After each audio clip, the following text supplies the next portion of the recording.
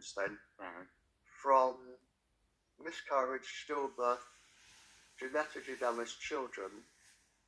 I've written 2 papers, one because the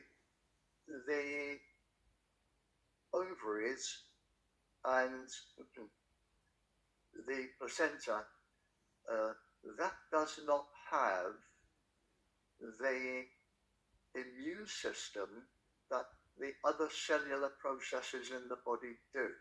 All of our cellular processes have what's known as protein 53, a nuclear core complex, and if you are attacked by radiation, they can react to protect the cellular structures. They don't always work, but they can.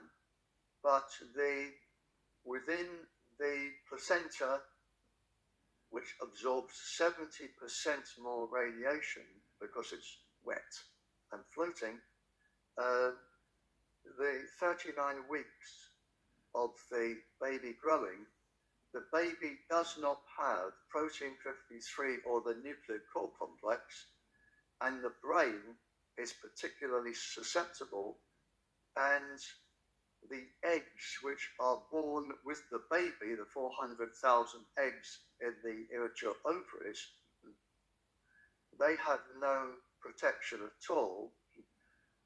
And the main damage, there are lots of different, the baby's being attacked on several fronts. The brain, I have recently written a paper on. The water that the baby is surrounded in and is inside the baby, I have now proven through a professor. I was waiting for his research, which is now proven. I wrote a paper which has recently been translated into 84 languages in 100 countries, proving the harm to the baby. And I wrote an earlier paper for an 11-year-old girl for a legal case in the United States. In Oregon. In Oregon.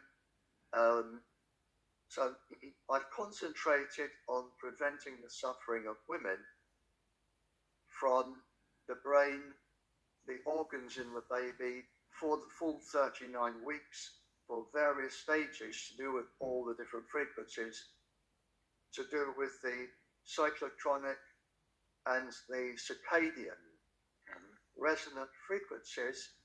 And as the organs grow, so the resonant frequencies then interfere with the growth of that. And one of the facts I discovered with my paper, which was co-edited, and I had it proofread by the people listed on the front. I can give you a copy today. I had it proofread by the people I listed on the front, my university mathematician and advanced physics lecturer, a lecturer of midwifery, a GP of 30 years who is an expert in microwave radiation as well, a few other people. It has been thoroughly proofread, and as I say, that has been translated into 84 languages, and I can get you an electronic copy and a signed copy from me saying it is authentic. But I can prove that, and it is published by the World Health Organization, that 2 things.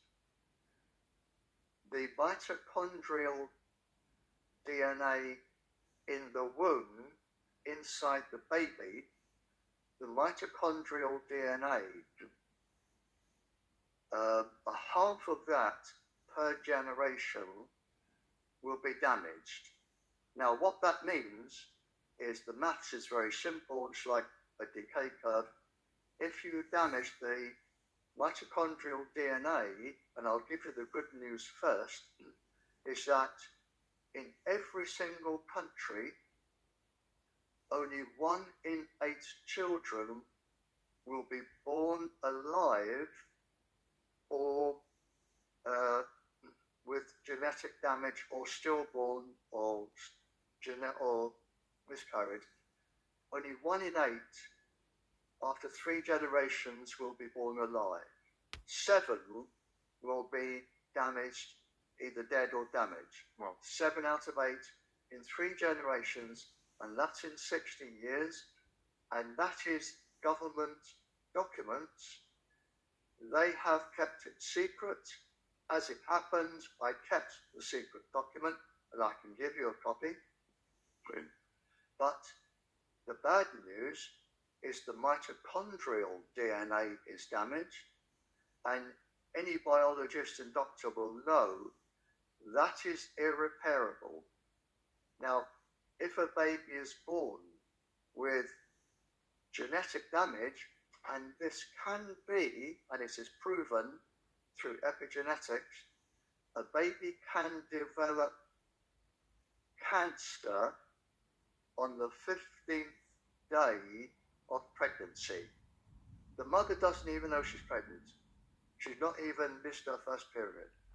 15th day of pregnancy, the baby, through genetics, can be born with cancer.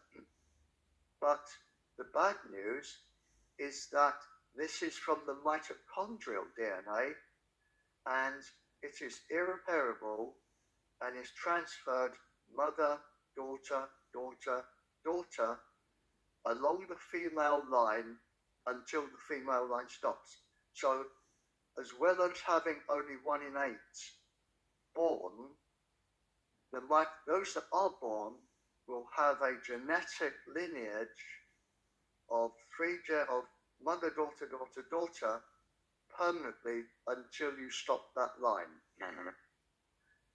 That is one of the harms.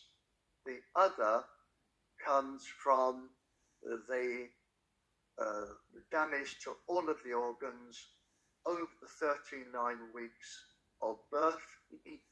And in a baby, and this is provable, there are 10,050 biological structures that can be harmed by the 600 pulse frequencies that can damage those 10,050 structures. The babies don't have a chance, and so I focused my research. I couldn't do everything for everybody. I focused my research on the prevention of the suffering of women, and this is what Exeter University banned me for 30 years from studying, which only drove me to go even more. Did they